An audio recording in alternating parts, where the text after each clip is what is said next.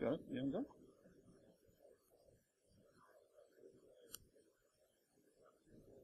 Whenever.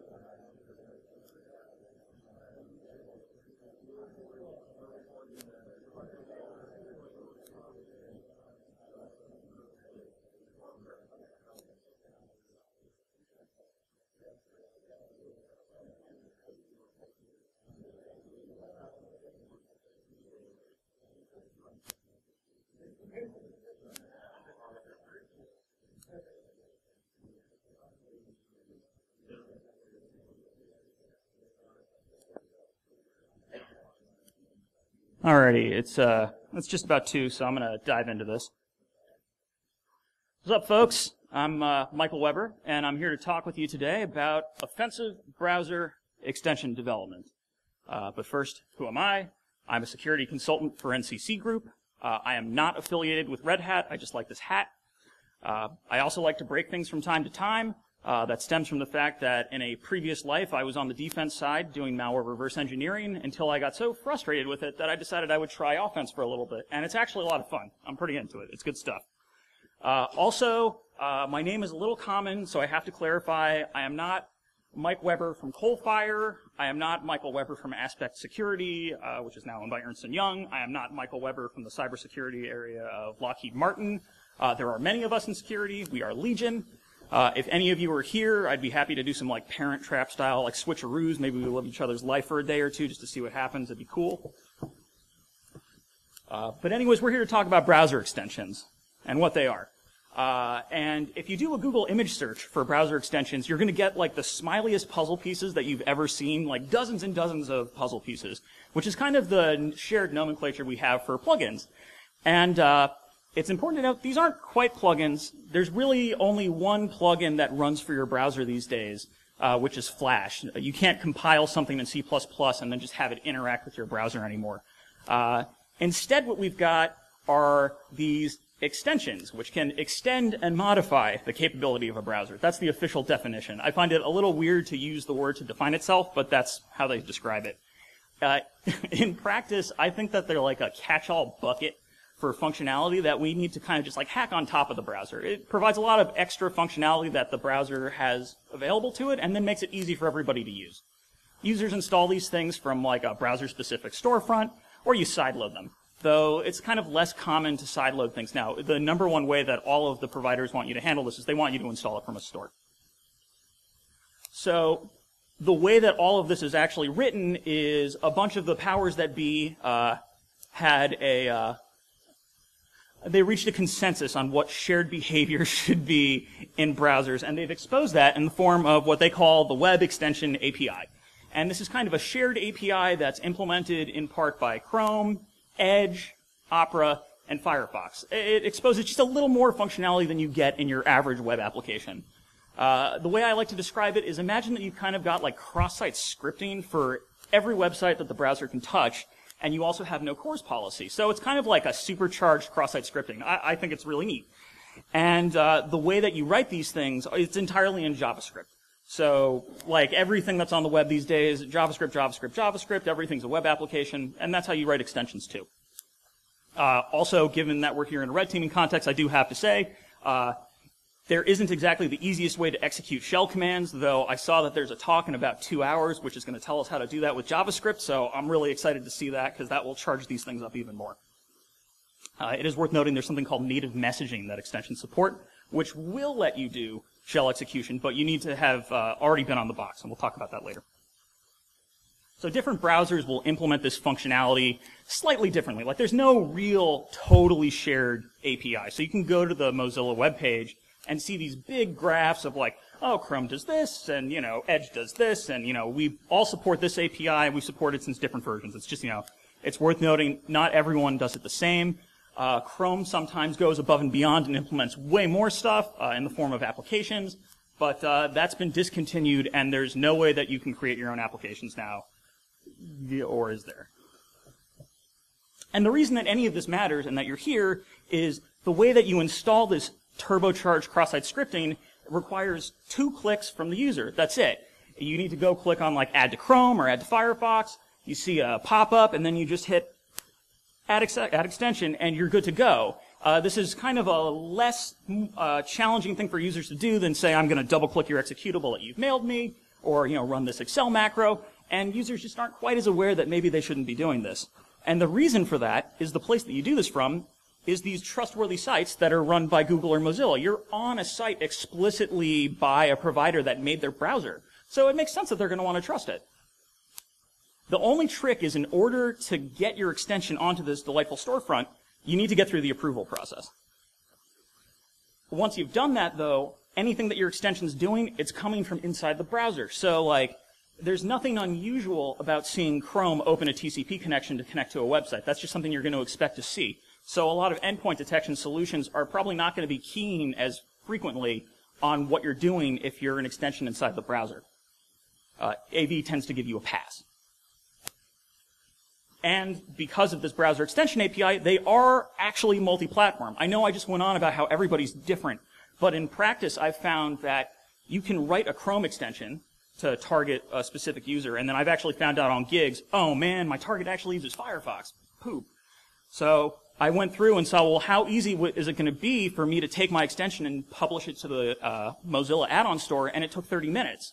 The reason for that is that, they allow you to take the same syntax you write a Chrome extension with, which is you say Chrome dot, web extension API, so Chrome dot web request, or Chrome dot cookies, or Chrome dot whatever, and Firefox will also read that. It's supposed to be browser dot whatever, but everybody kind of wants to make sure that it's easy to import a Chrome extension, because that's the #1 market share. And malware authors know that this stuff is really juicy, so they've been abusing this for quite some time. I think there's even more possibilities, though, in a red teaming context, and we're going to talk about that. But before we do, I think we have to talk about the prior art, which is malware. Malware is great for this. For example, there was a malware family called Catchall, where after you ran their executable, it was a normal, conventional, download and run my executable, they would sideload a Chrome extension which would intercept every single post request that you had and then ship that back to a C2. So every time you logged in or used anything that might have a credit card number in it, that information got beamed right back to them. And the way you used to do this was you would manipulate the Chrome shortcuts. So you would change the user's Chrome shortcuts to immediately load an extension and disable a bunch of warnings. And that worked for a while, and then Chrome understandably said, this is kind of unsafe, we're not going to let you do this anymore. So in your current versions of Chrome, you can no longer just say -- disable warnings and have everything work. Unsurprisingly, we've also seen this in the banking sector. I call this one out specifically because I think it's worth noting on that right over there, that's what the store page actually would look like for someone that was going to install this extension. This is what they'd see, and then somebody would actually click that and install it. I mean, you have to do a little bit more than this these days. It's a little harder than just having no screenshots whatsoever and calling yourself Interface Online. But fundamentally, this is all you're contending with. It's a small social engineering challenge for you, essentially.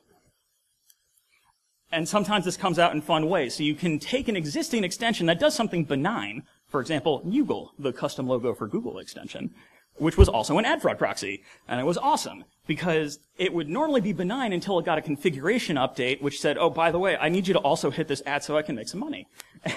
And that was quite successful. And then finally, my personal favorite, because you can't have malware without any sort of cryptocurrency getting involved, which was the FaceX worm. And this would spread through all of your messenger contacts. And then once you installed it, it would intercept all of your post requests to crypto sites, jack your credentials, and then to add insult to injury, it would also use you to mine cryptocurrency, because it's not bad enough that I got your coins, I also need another 20 cents a month.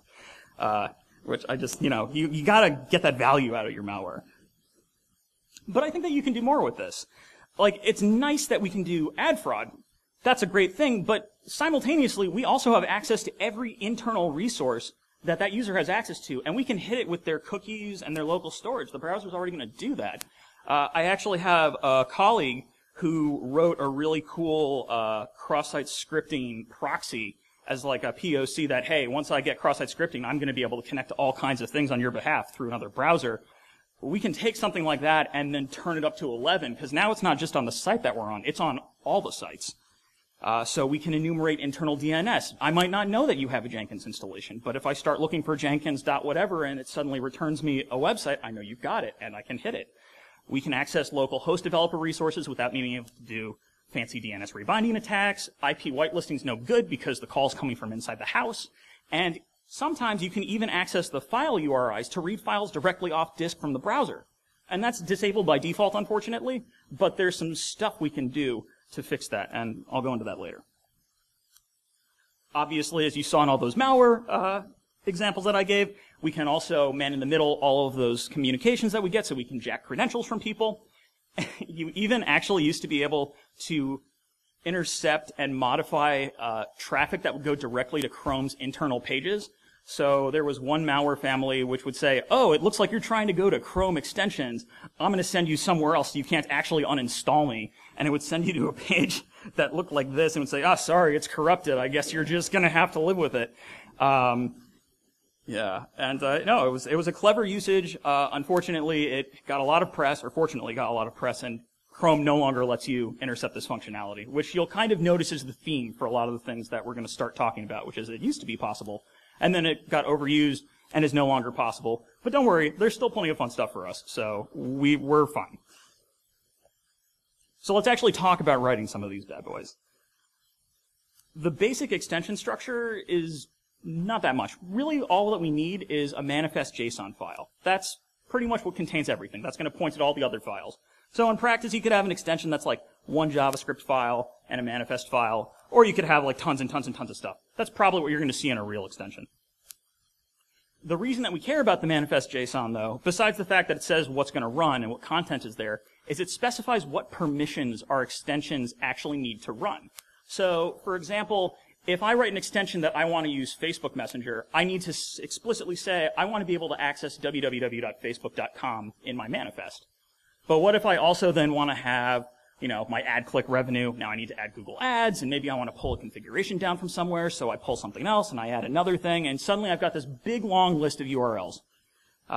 And as a result of that, it's possible to specify wildcards, which let you request everything. And you can probably take a guess at where that's going to lead for your average developer who writes extensions. In addition to that, we also need to specify stuff like, do I want to touch cookies? Okay, great. I'm going to request cookie permissions. History permissions. I'll go into a list later. And depending on what permissions you request, it will affect what warning window that you get when somebody tries to install stuff. So that second window that pops up is based on what permissions you request. So here's an example manifest JSON file. This is all that you need in order to say, okay, that's great. I want to man in the middle all of your traffic. I want to steal all of your cookies, and I want to be able to proxy all of my traffic through you. It's not really that much. We really are just looking for 4 permissions here. It's not too much. And you might be thinking, well, surely the permissions warning that pops up is going to tell us, there's no way you should install this extension. But the answer is, it kind of looks something like this. This is all that you need in order to man in the middle all of the things. It does say you need to read and change all of your data on the websites you visit, which sounds scary as all hell. That's really bad. And it means exactly what it sounds like it does. Unfortunately, if you go to the front page of the Chrome Web Store and just look at what free apps are available there, you're going to find that permission is requested by a huge number of applications. I've highlighted in red on this image here every application there which requests enough permissions to do all of that bad stuff we were just talking about. It's a good number. It's a very common thing that happens. The reason is that users are effectively desensitized to this permission warning. The first thing you go and install when you get a browser is you're going to install some kind of ad block, which makes sense because, who wants to go browse the internet without an ad blocker? And that's going to require the ability to intercept all of your communications and then modify them to remove all those pesky ads. So developers in practice know, I don't really need to specify Facebook.com and exactly what I'm touching. I'm going to specify a just wildcard set, and that's going to be fine.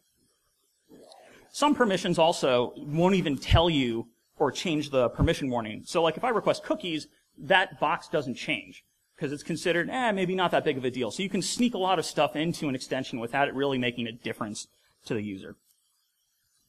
And Google's aware that this is a thing. So in the tradition of all talks, 4 days before I was going to give this, Google had a gigantic announcement about how they were going to change the trustworthiness of all extensions. And they came up with some good fixes, I think.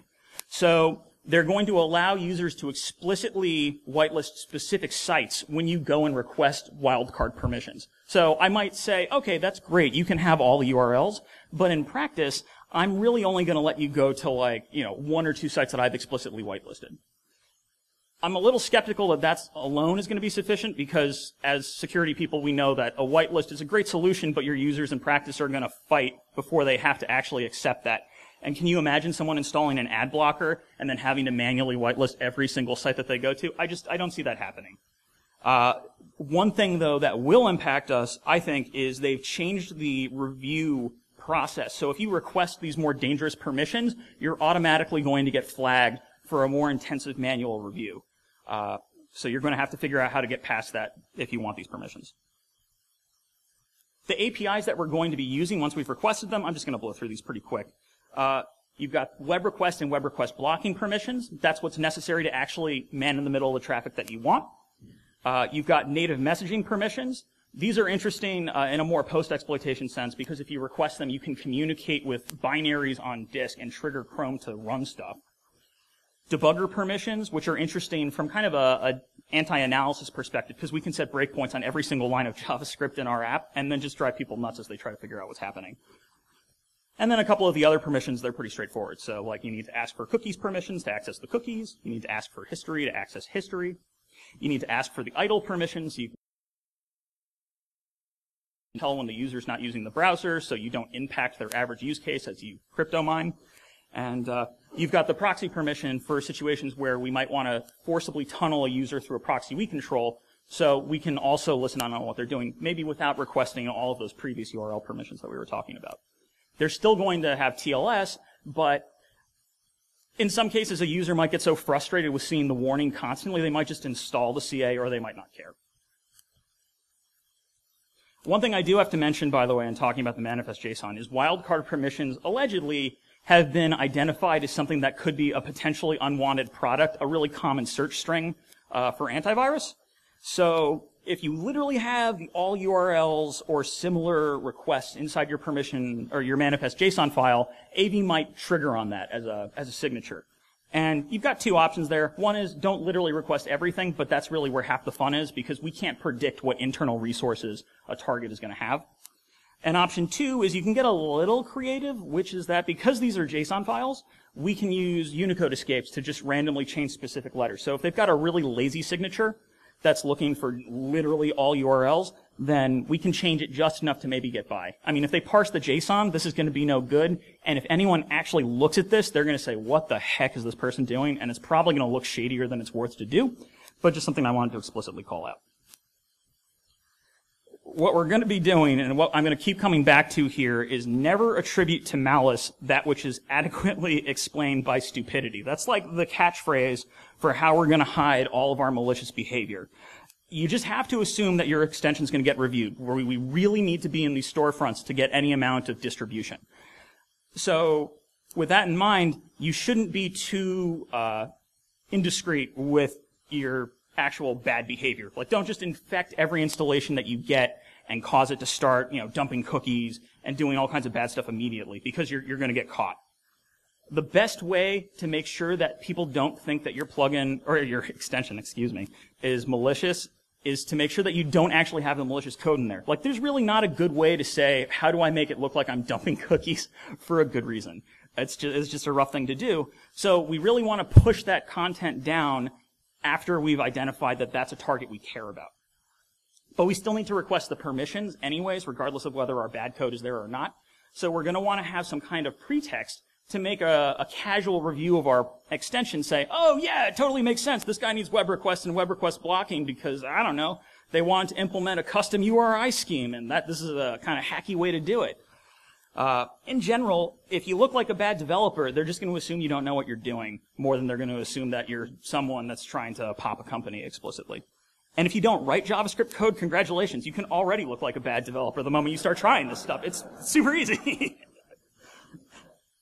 So just as an example, like I mentioned that custom URI scheme before.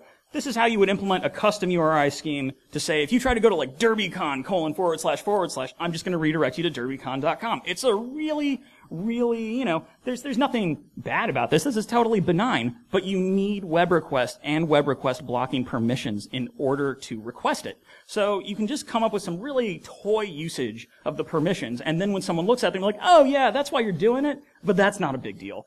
And then later on, you push down the real bad stuff. Another trick for obfuscating without being officially labeled as obfuscation, which you're not allowed to do, is to bundle everything. So there's tools called Browserify and Webpack, which let you take large Node.js or CommonJS modules and just jam them all into a single file for ease of running in your browser. And you can do this with any pure JavaScript implementation. So say you're like, well, I want compression, I want encryption, I'm going to want a couple of functions in my actual payload. I'll just put it into the real thing, browserify that entirely so it's one file, and now I've got like a 30,000 line JavaScript file that I can hide some bad stuff in. And it's going to be really hard for an analyst to really quickly look at that and say, hey, look at what you're doing on line 27,652, as long as I don't get picked up by conventional static analysis tools. Because it's a commonly used developer tool, this is a common approach in a lot of JavaScript applications, it's not going to look like you're trying to do anything shady. But fundamentally what we need to do is within our actual extension, we need to hide what acts as an evaluation because we need to push down some code and have it remotely execute. So if you just put an eval somewhere, that's going to show up immediately. Everyone's going to recognize, oh, look at that eval, that's a problem. But you've got a lot of options because it's JavaScript. This is a super powerful language. We can write eval or we can write constructor, constructor, constructor and pass in the same content and it will still evaluate. There's tons of these like really awesome and silly gotchas in JavaScript. You can go look for any underhanded JavaScript presentation and you'll find all kinds of tools that you can use here. If you put that inside that 25,000 line monstrosity which we just browserified, you're really going to make somebody's day really frustrating if they want to find what you're doing. And then finally, another idea is just you take a previously known to be vulnerable library and then exploit whatever the cross-site scripting vulnerability is inside there, and no one will be the wiser. And a lot of the time, unless you've got some real cross-site scripting hotshot looking at your stuff, it's going to be really hard to tell that as they're looking at this stuff. There's just way too big of a queue for really detailed analysis. And this is just one other point I wanted to make, which is you're not allowed to obfuscate, but you are allowed to minify. And as far as I'm concerned, they're very similar things. I showed this to a colleague, and he said, I don't know why you're using that as your example. That's way too easy to tell what's happening. You just need to use any Silicon Valley darling company and look at how their site runs when you go to page 1, and it will blow people's minds. And he's totally right. It is very possible to make a minified bit of JavaScript, like, completely unparsable to the average human being, regardless of whether they have tools to assist or not. A final piece, trick which I like is using example code. One of the things you're going to have to do is say, okay, well, I have all these pretexts. I need to like fill out an actual chat application. Where am I going to get this from? And a great place to get it is like my first JavaScript chat client. You can just literally go grab this code, dump it into your extension. You don't even have to use most of it because think of how you see example code used in projects that you look at. It maybe was the base for what the project was, but most of the code that's in there now is dead, it's not used, there's a lot of comments to explain it, but, most of it doesn't matter. And that's okay, because it's example code. This is how a lot of people start. But it certainly doesn't look like it's maliciously creating lots of fluff to hide another eval statement in. But that's what it is for you. So just Google for some application that's roughly similar to what you want to do, grab the example, and then you're good to go. As an added bonus, I'm pretty sure that a lot of these extension stores will do some degree of static analysis to compare different plugins or different extensions. And if you only match with one extension, they're probably going to assume you just copied somebody else's extension and you're trying to perform fraud. But if you match with dozens of extensions, because lots of people use example code, you're probably going to slip under the radar. But what do you use for your actual extension command and control? And this is something that I think could probably be a talk in its own right. You have to keep in mind that reviewers are suspicious about any external calls which download something. This is the #1 way we're getting our payload into the actual extension. But I think that we can hide behind technology that is just so complicated, there's no reasonable way that someone's going to understand what's happening. And the place that I like to hide is something that is called Mobile Backend as a Service, also known as MBOS. And it's really good for this. Because what this is pretty much a one JavaScript file include that's supposed to give you functionality like A/B testing and authorization and real-time database functionality. Like you can have like Redis in JavaScript for yourself, and that's just a common thing that people will want, right? And so Google's own Firebase does all of this for us, and it makes for a really awesome C2 channel. For lots of reasons. In fact, the reason I know about Firebase is while I was reading the documentation for how they suggest handling some degrees of messaging, Google explicitly says, in your extensions, you should use Firebase. So I'm pretty sure that this is not going to get you banned or pulled from the web store, as their own documentation says you should totally use this. As an added bonus, it's all over WebSockets. I don't know how many of you have ever had to man-in-the-middle WebSockets. It's kind of a pain in the butt. So it's an added bonus that all of this traffic is just like really frustrating. Imagine a WebSocket connection going to a very trusted entity like Google. It's probably not going to stand out as much as something going to like your own shady C2, which you're running on, who knows where.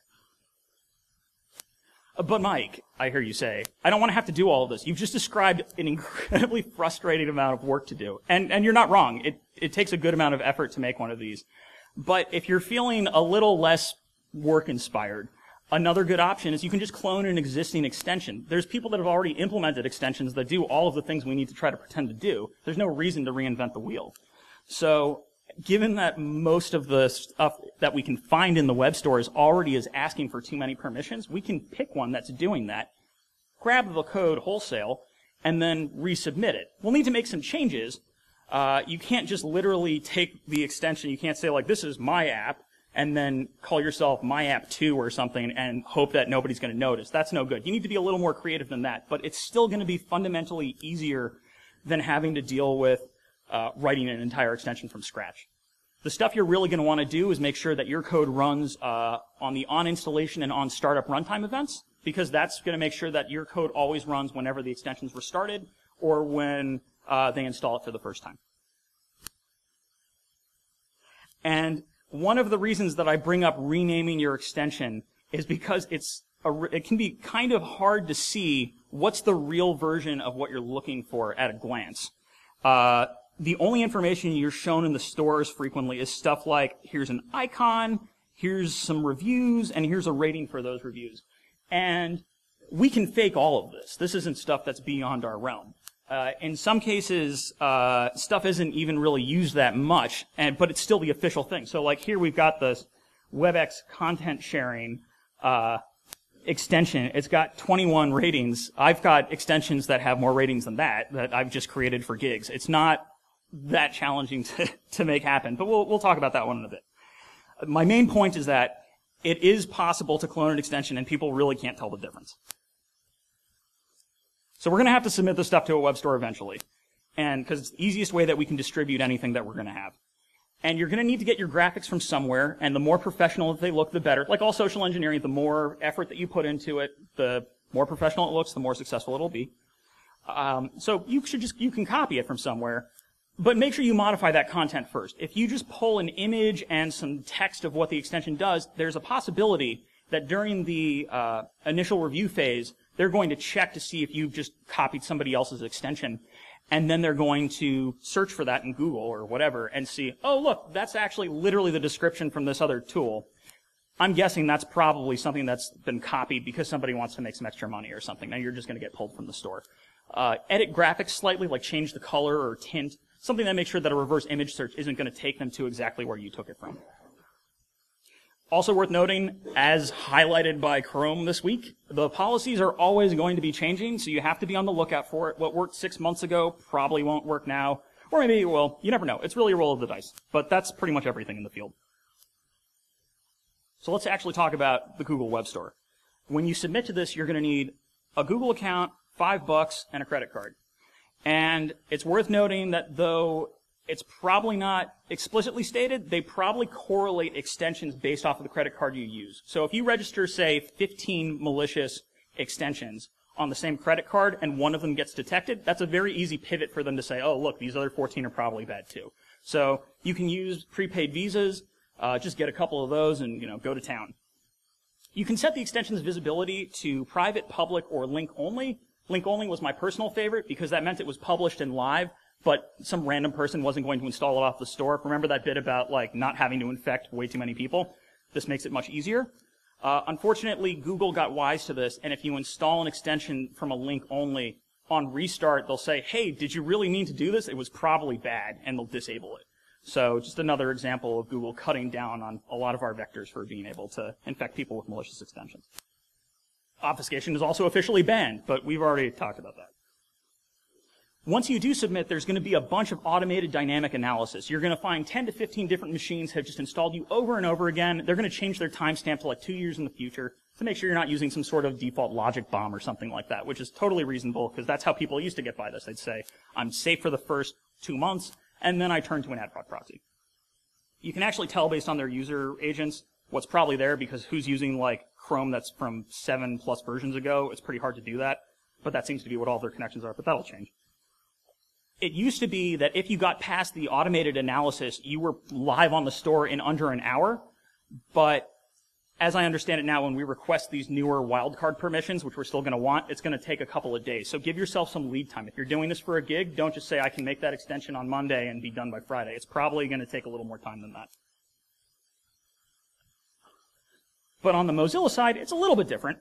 You just need an account. There's no credit card. You don't pay for anything. Similarly, you can flag things as public or private.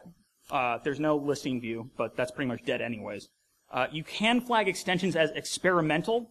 Allegedly, this means that it is less scrutinized because it's experimental. So they put like a little beaker next to your extension and don't look at it as much. So that's a great thing that you should be doing if you just want to minimize as many eyes as you have on your extension as possible. You can obfuscate, but they might be able to ask you for some source code. And they very helpfully run a static analysis tool on your extension and give you the output before you actually push it to be reviewed.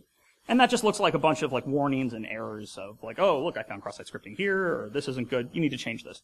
It's a really great helper because if you don't have any warnings, manual review is probably going to pass you. That's what feeds into the report. It's a bunch of volunteers that go through the Mozilla add-on store, look at these reports, and then say, oh, look, you know, pinged on this, this, and this is a warning. So I've submitted extensions to that store before, and they've said like, hey, man, on line 149, 162, and 411, you actually had some cross-site scripting, and that was actually in the example code which I'd copied for that particular extension. So, you know, it happens. Sometimes we unintentionally damage ourselves because bad development or malicious intent, you can't tell. And I just fixed it, and then they pushed it back out to the store, and it was totally fine. On that note of, like, let's say we're in the store now, we don't want to look like we're some zero review, 0-star extension, because that's pretty much one of the only things that looks suspicious when somebody takes a look immediately. So you can either have some friends and coworkers just install this thing and give you some great reviews, or you can go on Fiverr and pay a dude like $30 to give you 50 ratings, and that works. So, like, it's an easy way to get yourself positioned as I am totally legitimate. Because as you've seen, legitimate companies have less than 20 ratings for some of their things. So, Fiverr for the win. Let's say we're now installed, we're in the store, we're good to go, we need to get other people to actually install this stuff. I'd love to tell you about this awesome thing called Chrome inline installations, which was essentially a nice little JavaScript API you could hook into. And then on a page that wasn't the store, you could trigger the extension installation process. It would immediately pop up the permission window, and then people just had to click one button in order to install this stuff. But malware authors abused this so badly that Chrome just gave up and said there's really no legitimate usage for this whatsoever and pulled the feature entirely. So that leaves us back with what we were planning for to begin with. We're going to be social engineering people into actually installing these things. And installing extensions currently, as I understand it, is considered a slightly more trustworthy process than just running an arbitrary document that somebody emailed to me. Because once again, we're going to this nice, trusted web store that's run by Google or Mozilla or Microsoft, and we trust those guys. As an added bonus, Google is actively fighting to maintain this. That blog post, they literally use the word trustworthy in it because they want people to trust the extensions. If you can't trust extensions, no one's going to install them.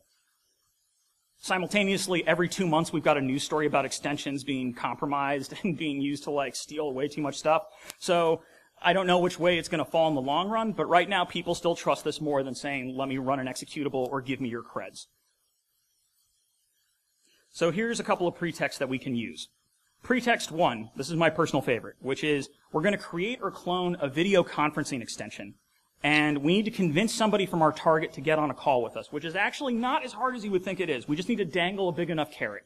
So say we go on LinkedIn and look at our target and see who's looking for a job. We reach out to them and say, hey, you look perfect for this $250,000 a year job. I just need you to have a quick video conference with the lead developer to see if you're a good fit for the team. I've found that spokespeople for companies are really, really, really jonesing to talk to the media. So if you convince them that you're a reporter from some outfit, they will want to talk with you, and they will jump through hoops for that. And then, of course, the sales team, if you dangle some money in front of them, they're going to do anything for that sweet commish. And they will install whatever you tell them to if it means that they're going to land a job. So once we've gotten somebody to agree to chat with us on our video conferencing extension, we're going to send them an email invite. We're going to ninja invite them to a meeting that's like 30 minutes from now. And it's going to be like, oh, come to my video conferencing thing at like mabooblycom.com or something. And once they go to that, they're only going to have the option to install an extension. That's where we can say like, hey, you're in Firefox, install this add-on, or hey, you're Chrome, install this extension for Chrome, and so on. Don't give them any other options. People will be worried about looking unprofessional if they show up. The age-old adage with social engineering, which is like, set an arbitrary limit and people are going to run through it and succumb to pressure even though it doesn't maybe make any sense. As an added bonus, video and chat are really great excuses to do WebSocket stuff because nobody really understands how video streaming works. Another pretext we can use is we can pretend to be one of these super awesome security extensions that there are many, many, many of within the store. So just send somebody like a cat picture or something that's really benign but unsolicited. And then when they click on it, you send them a follow-up email and you say, hey, that was an internal security phishing test. Sorry, you failed. You can either take a 1-hour training class, it's mandatory, or you can go install this approved extension and have a guess what people will do. As an added bonus, the security extensions in the store are already kind of goofy. So here we have an extension. It's asking for those dangerous permissions that we all care about. It's by Kaspersky, but what the heck is this? I don't know. I guess it was a low-effort extension. It's probably fraud. No, it's real, actually, because just nobody puts thought into some of these things. So it's not as hard of a target as you might think to look legitimate. And then a final one is an old SE classic, which is, if you don't do this, you're going to lose all your email, or, oh no, the VPN's going down, or, this will make your life easier. Just, make up whatever you want. And then set up this fake, infrastructure extension, have them install it, and then say, okay, it's all good, everything's fine, but now you've owned them. So that's what we want to be doing. What does this actually look like in practice? Let's put it all together. I gotta get out of this. All right. So here we're taking a look at an attacker machine. And as I've recommended, we are using Firebase because it is a delightful piece of technology for all of your C2 needs. And in addition to Firebase, we also have a small Node.js application, which is here to help us manage our clients as they come in. Because when this works, you're going to get so many installs that you're going to need a UI to deal with it. It's just not going to work if you just try to manually handle things. So let's take a look at the victim machine. The victim machine is on a private network we want to get into. That network has Jenkins. This user is logged in as admin to their Jenkins instance. It's a really juicy target because once we can get in there, we're going to be able to pop a shell on that Jenkins box. It's admin, so there's probably source code. There's all kinds of real goodies that you want in a red teaming context. But unfortunately, this is an internal network thing, so we're not going to be able to, we can't just hit this from anywhere. We need to be inside their network. So, if we go on our attacker machine and try to go there, no good. So let's take the conceit that we've managed to successfully social engineer this user using one of the pretexts which we talked about before. So they go to the web store, and they're going to install our extension. This is a live extension. This is really in the store. The names have been changed to protect the guilty. I have no interest in having this stuff be banned, but fair enough. If it happens, it happens. But anyways, what you just saw there, that's it. They're owned. It's over. They're done. So when we go over to our actual little Node.js app, we can see, oh, look, we have a connection. Firebase is helping us track these things because it's a real-time database. And remember earlier when I was saying you shouldn't have your malicious code on the extension or within the extension. We're now going to push down that malicious code that's going to let us do all the bad stuff that we want to do. So let's deploy all of our nasty code, and let's dump some cookies. And real quickly, that is every cookie that is installed in that browser for every website. We just have it. It gets sent back pretty quickly. And that's great. In practice, by the way, when you do this for a real browser, it's going to be like a really large file. You're probably going to need to open it in like Sublime Text or something. This is just from a toy test machine that's never touched anything. But that's not enough, because while we might have cookies here for Jenkins, we can't touch Jenkins, which is why I've written a Python tool which will let us create a proxy which translates web requests into stuff that goes into that Firebase C2, pushes it down to the actual extension, and then makes the request on our behalf. So I'm firing up the proxy here for that client. This is Firefox pointed at that proxy. It's making the request. Firebase is relaying all of these requests here. It's actually quite quick, as we're taking all of our requests, and now we can actually see the internal Jenkins instance from our attacker machine. We're logged in already as admin, too, because that guy's logged in as admin. So we've pretty much already won, but let's say I want his password. Let's log him out. And because Jenkins doesn't have a broken logout process, that guy's cookie is also busted. So let's go back to our victim. And the victim is now going to Jenkins for something. They're like, oh, darn, I'm logged out. Well, I saved my password, so I'm just going to click this button and sign in. And we got him. I don't know if you remember the malware I was talking about earlier, that catch-all, that took all the post requests and forwarded it our way. We grabbed that login request, and now we have their username and their password, and we're done. We've got it. We're ready to pivot through the rest of their web applications and their infrastructure and really cause some damage. Oh.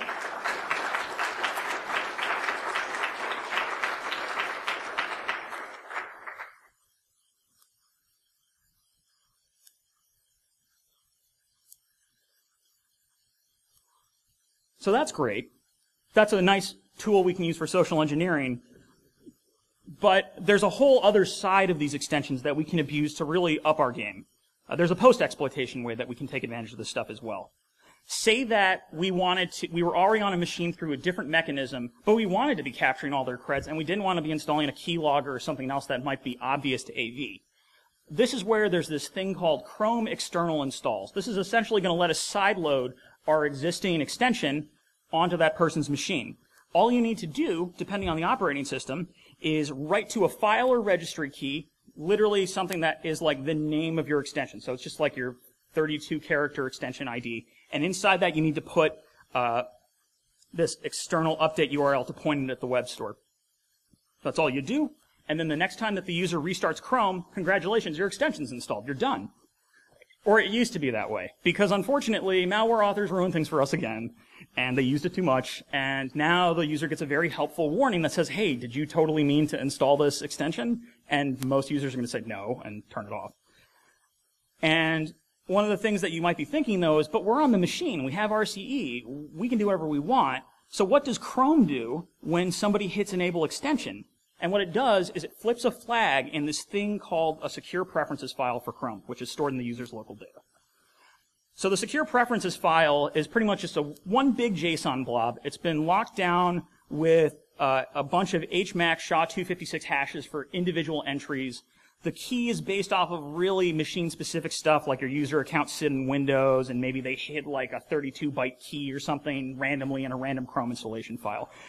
People dug into this years and years ago. There's a couple blog posts on how does this work and how do you manually modify this. But as far as I'm aware, there's no public tooling available in terms of saying, well, how do I just like flip a flag here? Or at least that was the case. I have a script which will work for this, and I'm going to be publishing that soon.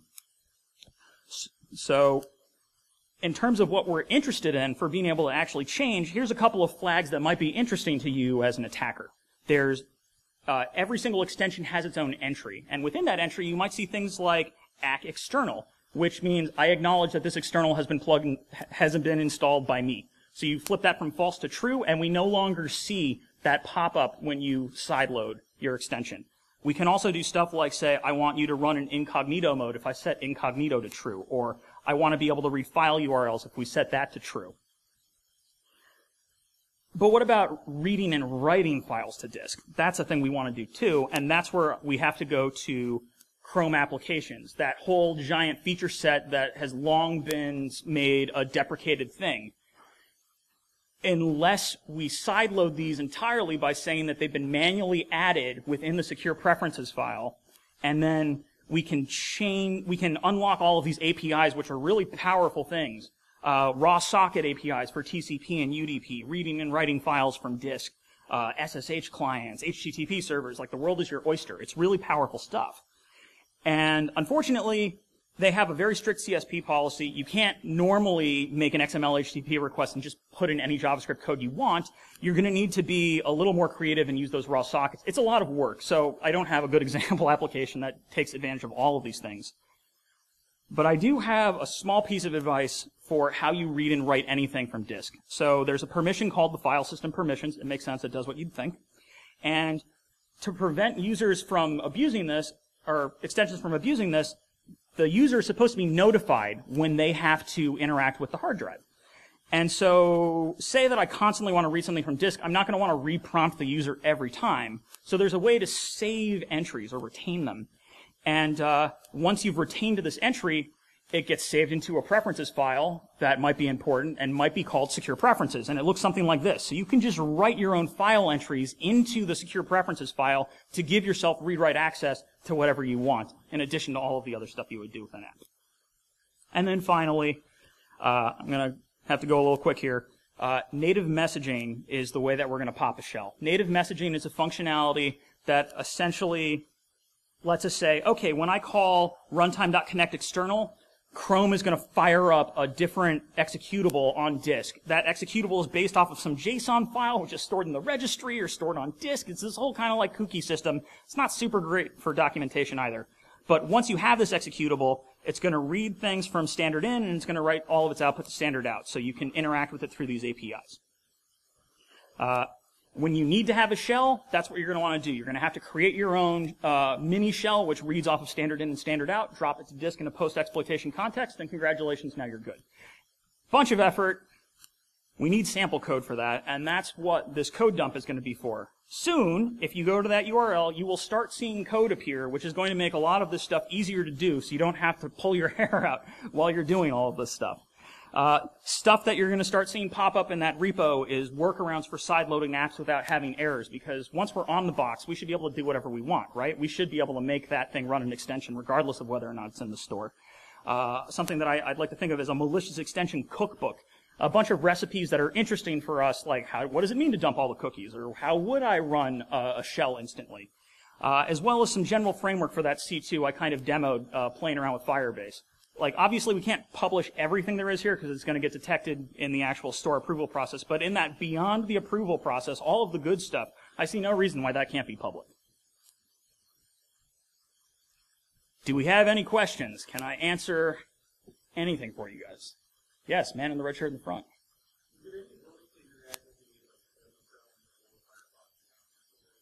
So, not directly, but once you get disk access, what you can do is you can read the user's data protection API key to then decrypt the file on disk that has all of their stored passwords, and then you can dump all of them. Oh, yeah, sorry. There's an API for hitting local storage. You can nail all of that.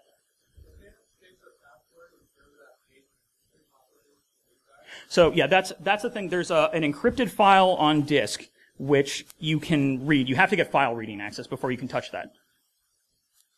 Whoop. Hold on, I've got a guy back there, then I'll get this dude in the hat. Yes. It's every cookie that's stored in the browser. Yeah. Whoop. Sorry, you and then you.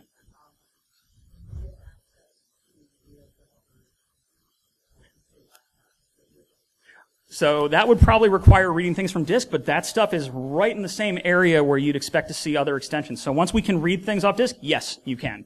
But you're not going to get it purely from just an extension that you don't have any post-exploitation shells on. Yes?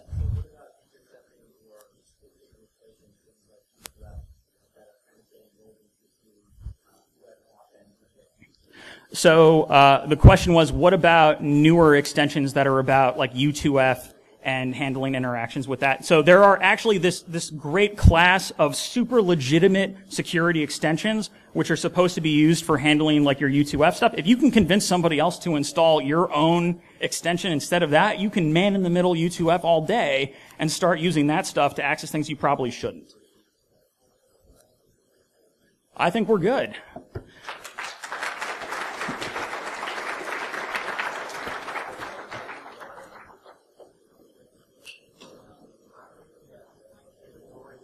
Hey.